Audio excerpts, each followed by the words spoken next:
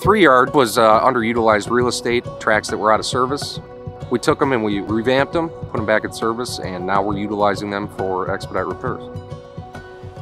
What we're looking at is a process for continuous improvement.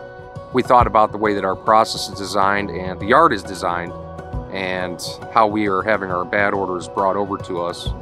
We used to utilize this building over here in the 3-yard for repairs before, and they took this and moved it all the way over to the other side of the yard when all of our bad orders still come over to this side and they got to go around the world to get to us over there. You know, my gears start ticking. I'm thinking to myself, what can we do to streamline our processes? To reduce the cycle times, we brought this back into service, shortening that cycle to the point where we can become self-sustainable.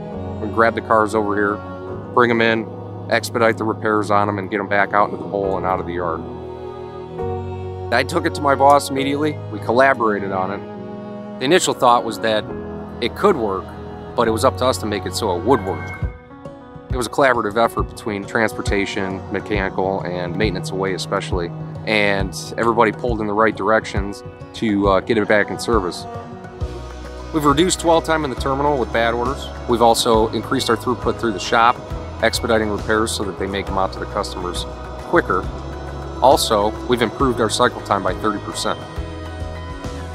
I'm excited that they actually took and ran with a plan that I had crafted and saw come to fruition, and now it's actually a reality.